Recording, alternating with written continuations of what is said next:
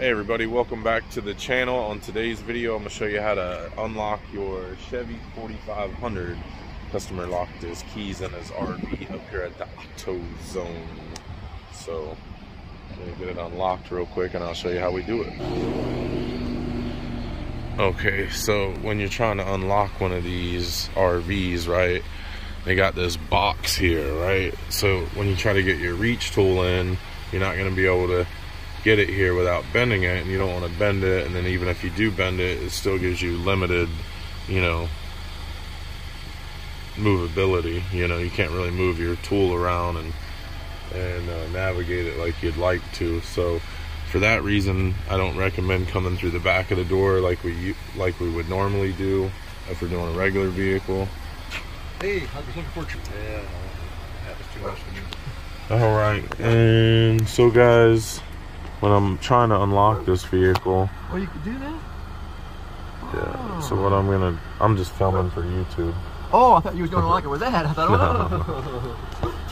Alright guys, so when I'm trying to unlock one of these Chevys, what I'm gonna do is come over to that flipper lock right there that you see right in front of the door handle, or the unlock button, and I'm either gonna hit the unlock button or I'm gonna hook that pull-up lock and I'm gonna pull it up. Now, of course, I'm doing it on the passenger side, and you can see there's a basket in the way, and then I don't know if I can show you on camera, but there's also a sun shield also in my way. So it's gonna be a little bit tricky for those reasons, but still be able to get it unlocked. And what I'm gonna do is put my airbag in through the front of the door here, and then access it straight down with the reach tool and hook it, and you guys will see that in just a minute.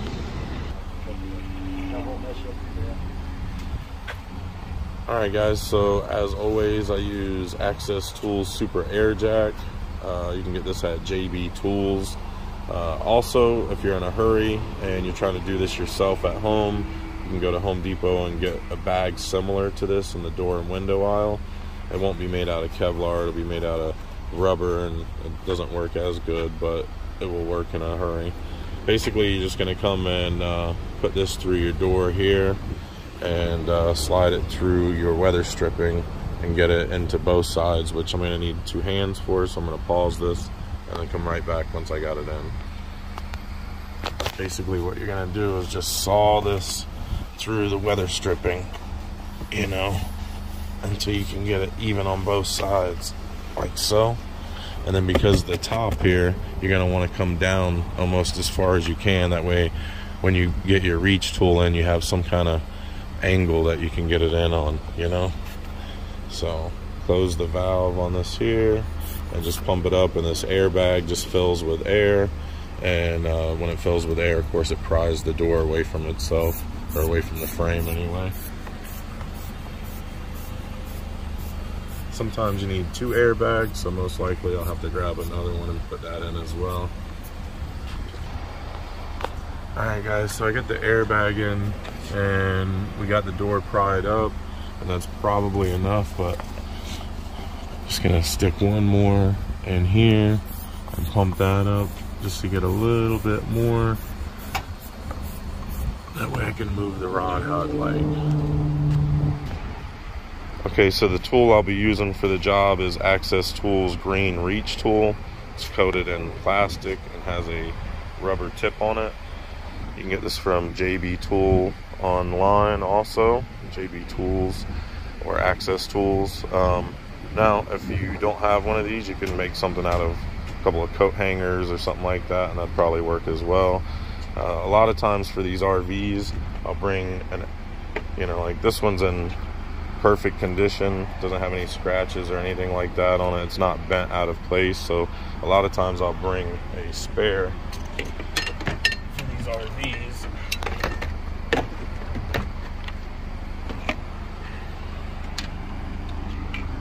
Okay, and so here's my spare, right? And this is for RVs and things like that where I can bend it up.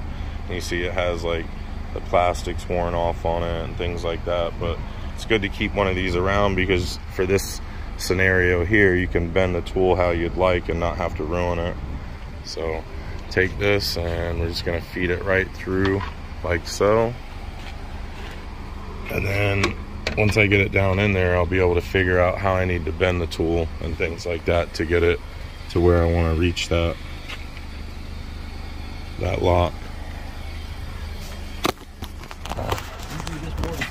This is good to know. Maybe somebody does try to get it. It's not going to be easy. All right, guys. So basically, I just bend the tool, and then what I'm trying to do, like I said, is come around to the pull-up lock, and I just basically keep pulling on that and pulling on that. And I think I heard the lock go, so I think we got it.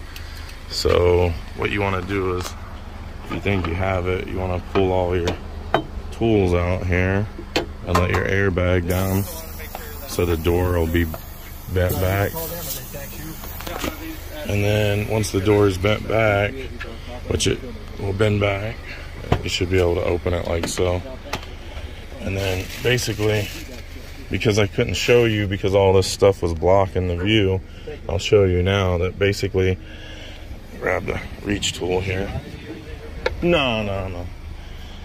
Show you guys real quick. So basically what I did is I just came in with this reach tool, and that lock is like that, right? So I'm coming from the front of the vehicle, I'm hooking this, and then I'm pulling up, and it's as simple as that. Now you could also hit the unlock button, and that would also unlock this vehicle. If you can't get these, sometimes you can hook the keys. Like here's the guy's keys. I could have hooked these keys and possibly pulled those out as well, so that's another option. So all right, you guys, I hope you enjoyed the video. Don't forget to like and subscribe. Drop me a comment at the bottom. Let me know if it helped you out. That's how to unlock your RV the easy way, with the right professional tools, of course. See you guys on the next one. Bye.